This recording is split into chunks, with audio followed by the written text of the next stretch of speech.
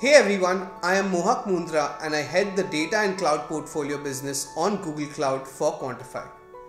Based on the recent years and working with different healthcare organizations, we believe there are three key drivers that need to be kept in mind to drive innovation in healthcare. The first and foremost is the regulatory pressure to drive healthcare interoperability. In the United States, there is a legislation named 21st Century Cures Act, which is pushing the market to accommodate open sharing of health information to enable interoperability. The second is the pandemic pull. Unlocking the power of data during the pandemic for better cure of the virus and keeping a track of how the pandemic was impacting different populations became even more critical. And difficulty in managing this health information really enforced that we need to make better data-driven decision making. The last key driver is how FHIR, which is FHIR, is driving the tipping point in the market for interoperability.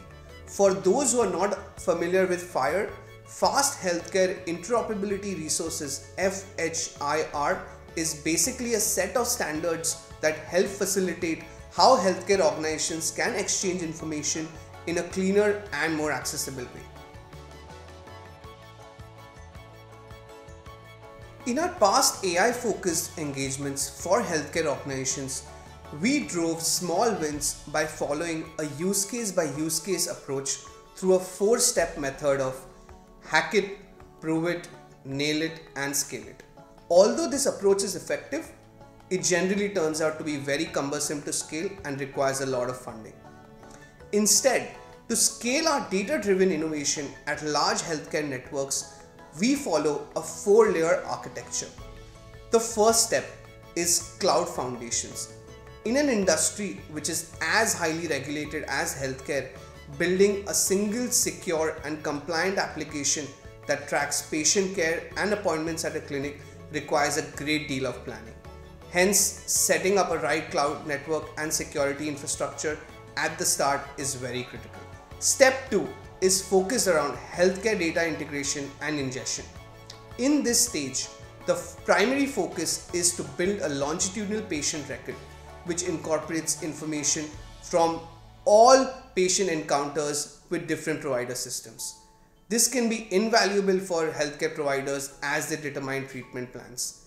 Step 3 is building an analytics layer on top of the harmonized data store to drive innovation through data enrichment use cases such as social vulnerability index, population health management, transitions of care, etc. Lastly, once we have enabled analytics, we want to scale AI. So building a center of excellence is critical. To institutionalize AI at scale, we help customers set up innovation programs, build and train talent to power groundbreaking engineering efforts that help solve core business transformational problems that drive significant business impact.